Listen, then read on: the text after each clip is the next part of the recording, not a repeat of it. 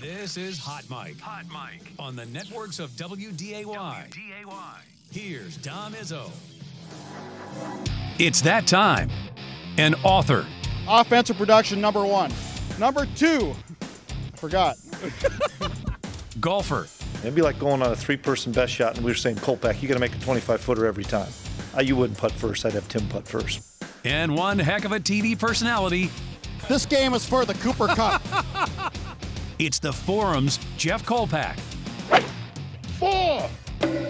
I should have yelled 2. All right, we've had some unbelievable pregame moments in our time together. That one, Dr. J at Normal, Illinois, 12 years ago, one of my all-time favorites. I'm pretty sure I have a new number 1, and that happened I think so. Saturday morning with your guy there, Racer 1. He kept nudging me. Kolpack, I didn't see that live. I went back. I did not know he nudged. He was like, well, you guys are taking too much of his attention.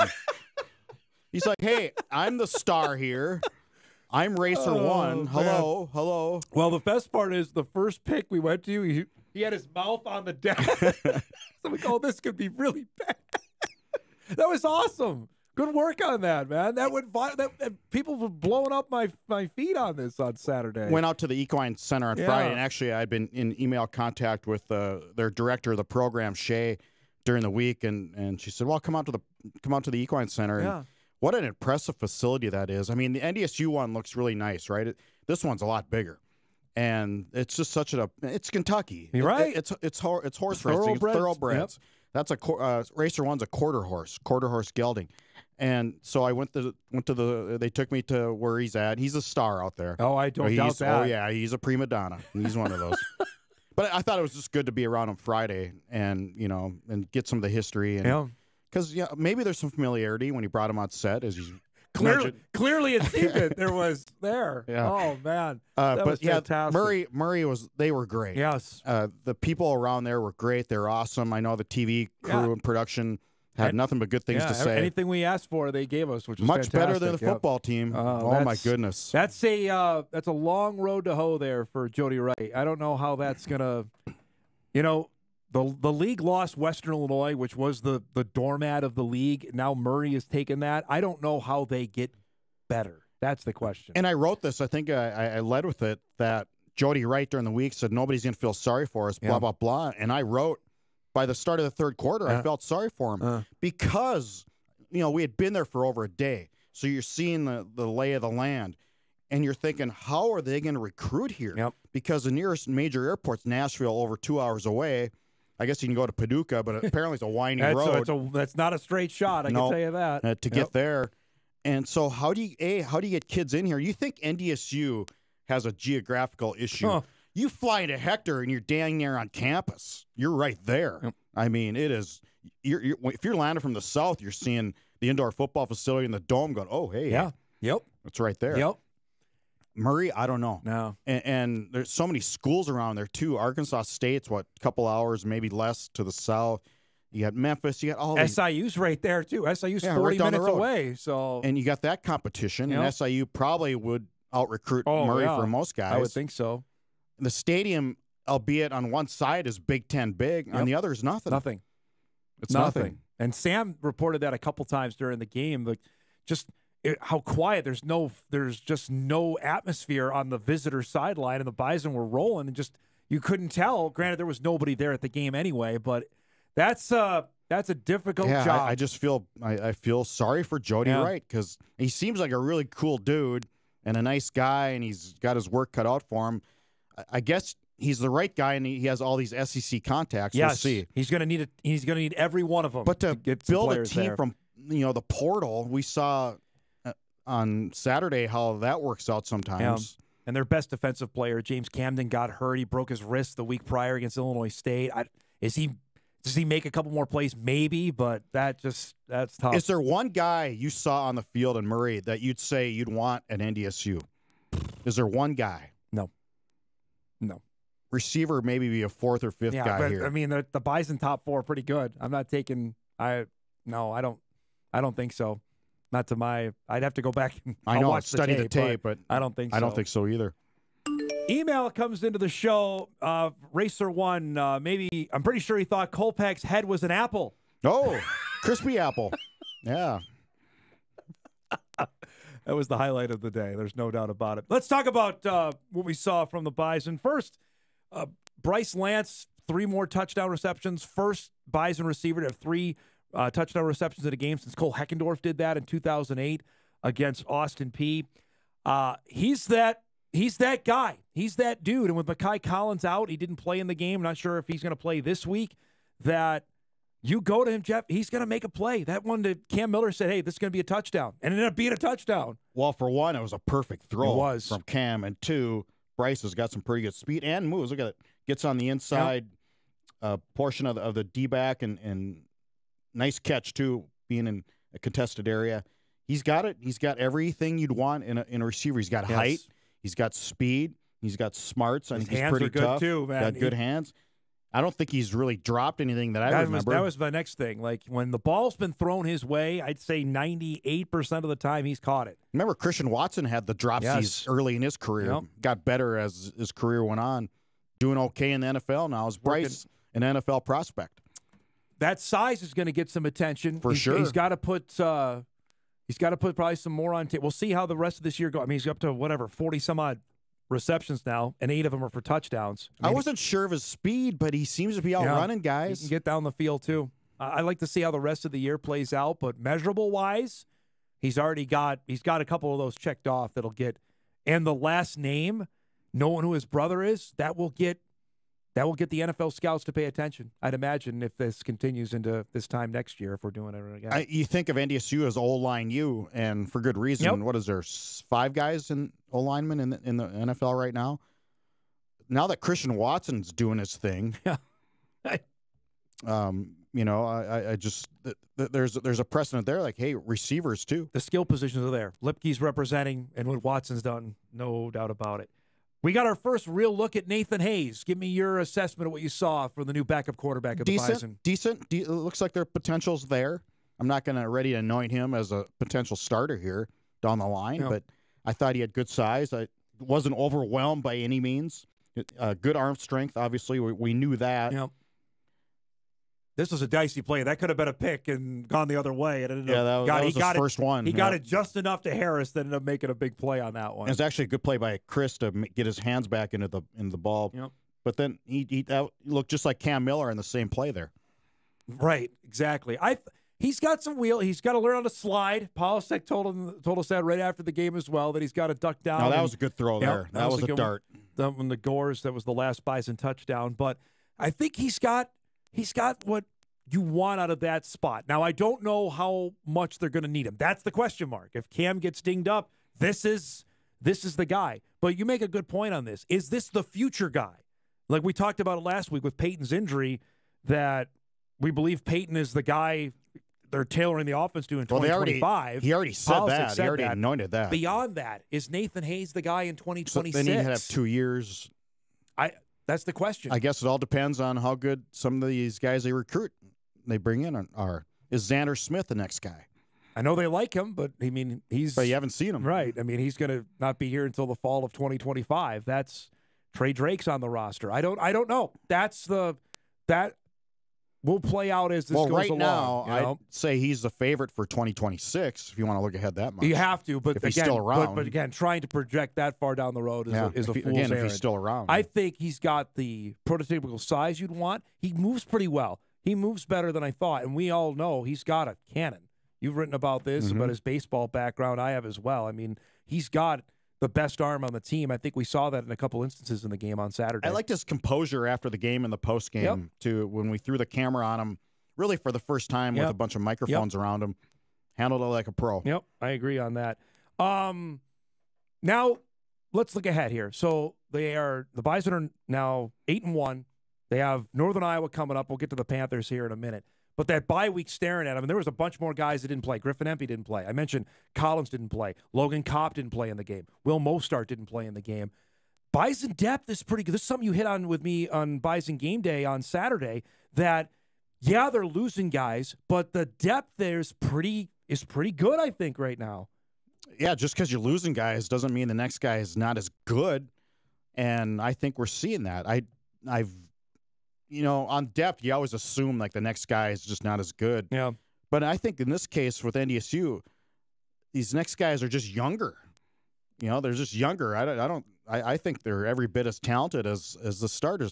I think Enoch Sibomana. Man, monster play there. Austin Altapeter had a big play as well. I think it's going to be hard for Oscar when he comes back healthy to reclaim his spot. That's a good question there. I mean, the way that Sibomana has played, especially since Valley play started, it's been electric. He's come in and made plays. Illinois State he did. South Dakota State he did. Obviously he did against Murray on Saturday. That's Austin Altapeter, the Morad guy, looked pretty good. He hits hard too. Yep. When he hits, he just he hits you, and that's been impressive there. Jalen Crumby, the reason why Sibomana got the pick, Crumby blasted the quarterback. He was right in Johansson's face. He's got that explosiveness out of the safety spot. Yeah, and Tim said that in the fall, called him a missile. And he can close.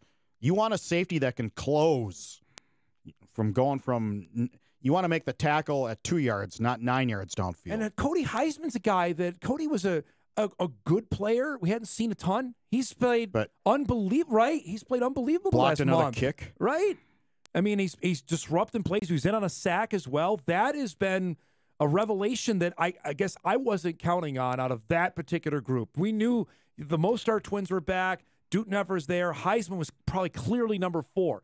I don't think he's clearly number 4 anymore. No. He's starting now. I mean, he's probably number 2 next to Eli in terms of that defensive tackle spot. Yeah, some guys just they continue to get better, and he's and that's at a position where you really need guys to continue to get better and just not plateau. Cornerback was another spot. Jalen Duffy didn't play in the game, so it was ACA. Shadimi Alfaro was playing with Marcus Shepard. Do we think Kopp's going to be back this week? I think that was the hope. I believe that he will. I mean, he was dressed.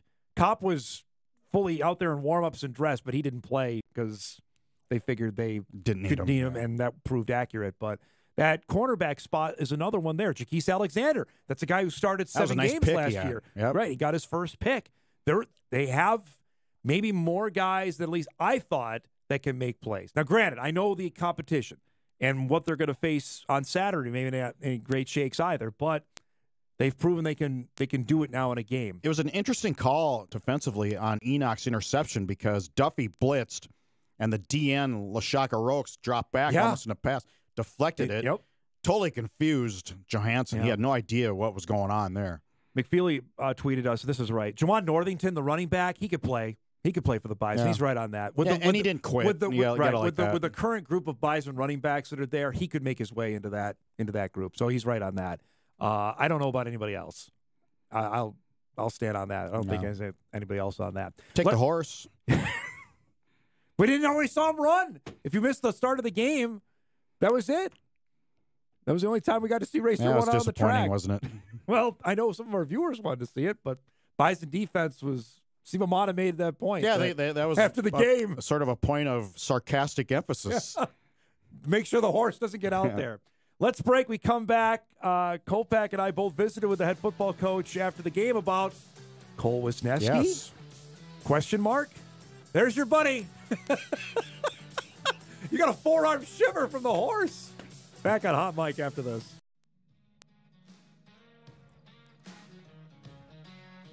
Welcome back, everybody.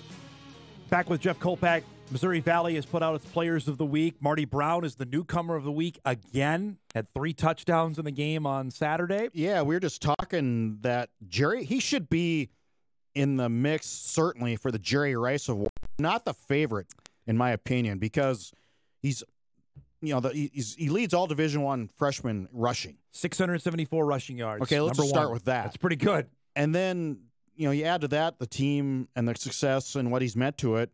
And add to that, some of these other guys they always throw out there, some freshman playing on some dog meat team who has to play because they have nobody else, racks up some receptions. I will say he's 4th in the Valley with 10 rushing touchdowns.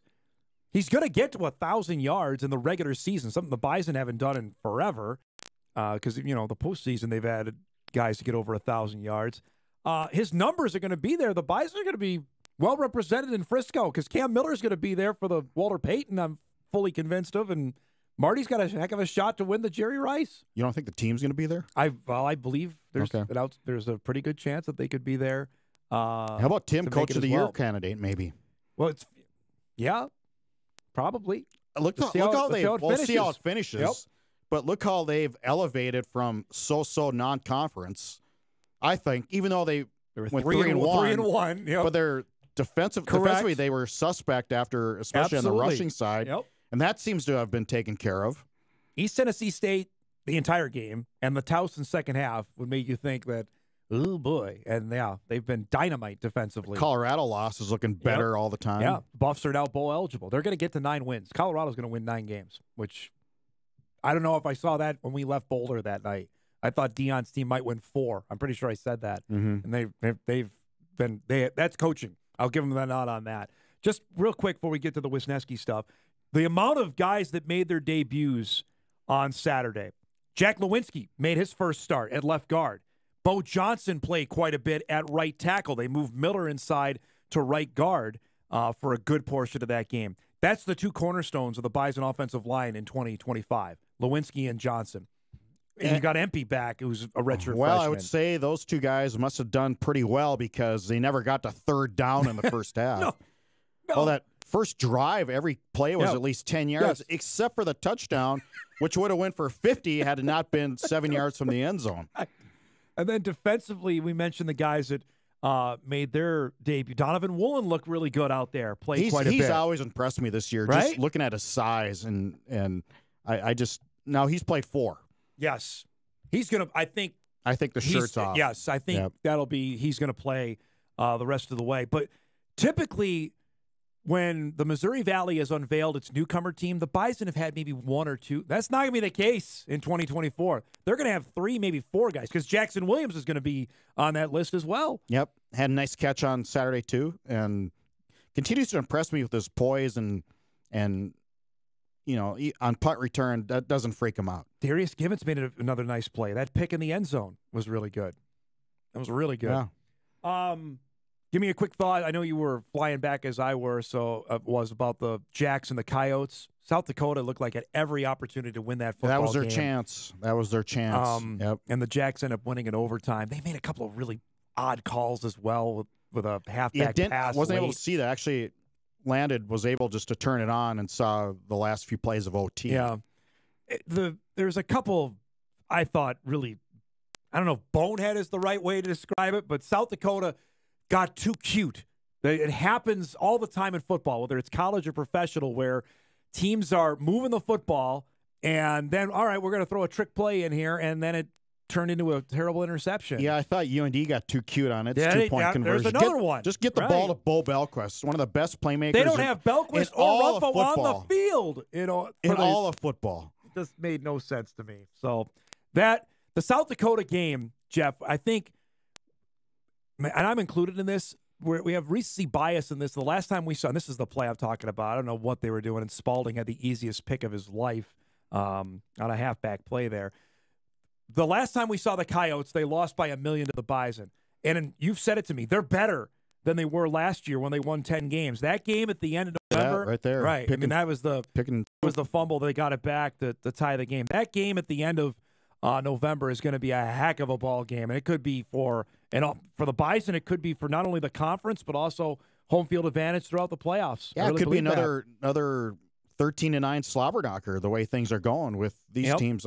They play. If you play good D, you got a shot. Now, South Dakota still has to go to Grand Forks. And UND could make something. You and Mike would be quick to remind me on that. That's not an automatic for USD. That UND at home is different. Not in the Alaris. No. But that loss now for UND, there's no wiggle room now.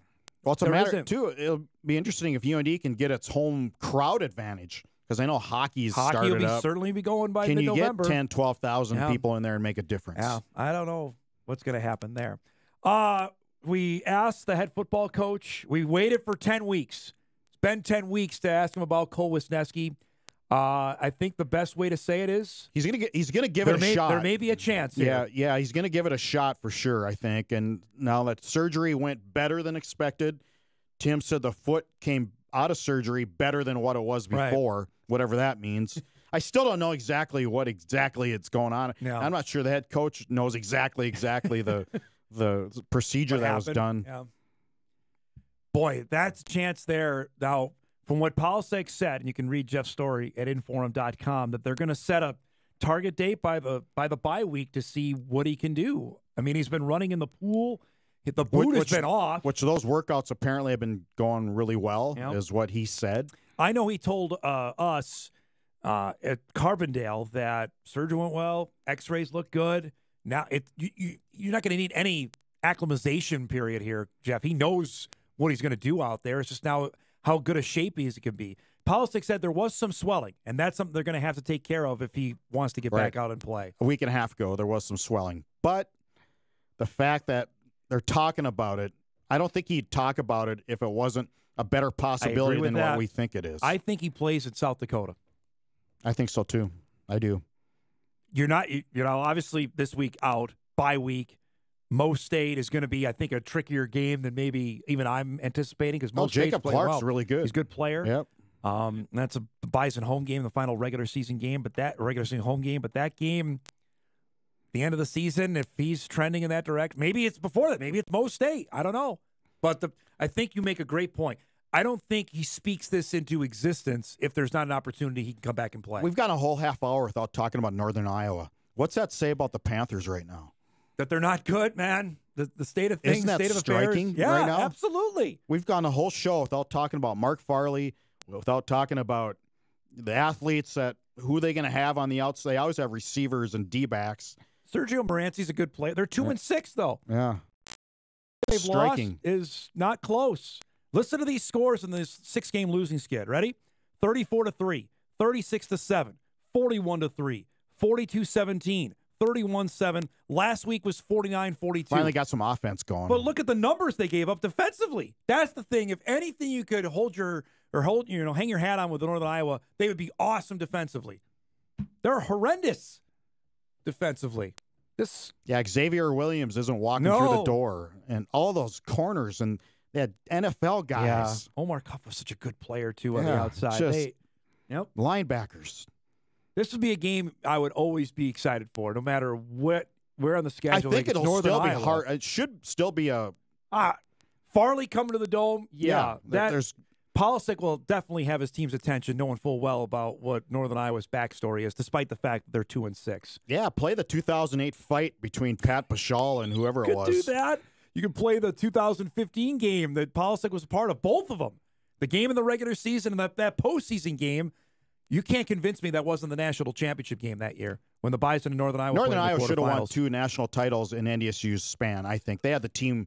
That 15 team was damn good. They get by NDSU, they win a national title. Yeah, there's no doubt. They would have, they would have played Richmond. Are you kidding? And then play Jacksonville State? No, that would not have gone well for either one of those teams. Not against that. No, Aaron Bailey in that team. Oh my gosh, that would have not gone well. And you're right though. That's reflective of where things are Aaron at with Bailey's 80-yard touchdown run? It was a 6'3", 250-pound quarterback who just went galloping down the sideline. He went, wow, okay, that's an athlete. There were some dudes on the football field that day, no doubt about it. Thanks for joining us. We'll talk more about Northern Iowa on the Bison video blog coming up. Jeff Kolpack, his buddy Racer One, joining us each and every Monday here on Hot Mic. We'll take a break. We come back. We'll visit with the Bison soccer teams. Olivia Watson, after NDSU won the Summit League Championship yesterday, they'll host the Summit League Tournament. That's coming up when Hot Mic returns right after this.